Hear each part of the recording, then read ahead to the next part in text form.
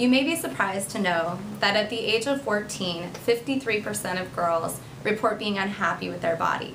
And by the time they reach the age of 17, that number grows to 78%. 78% of young girls don't like their body.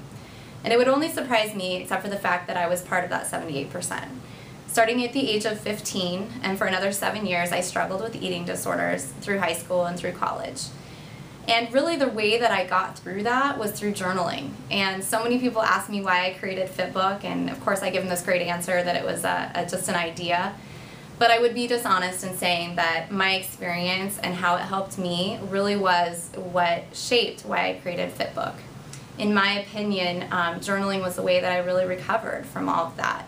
And so the reason I came about to create Fitbook was really to help other people really relate to that and really tell them there is a way, but beyond quick fixes, beyond all these pills and quick get thin quick ploys out there to really help people reach their goals.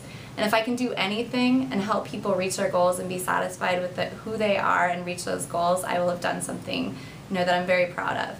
So it's really with that reason that I created the Fitbook and created Fitlosophy.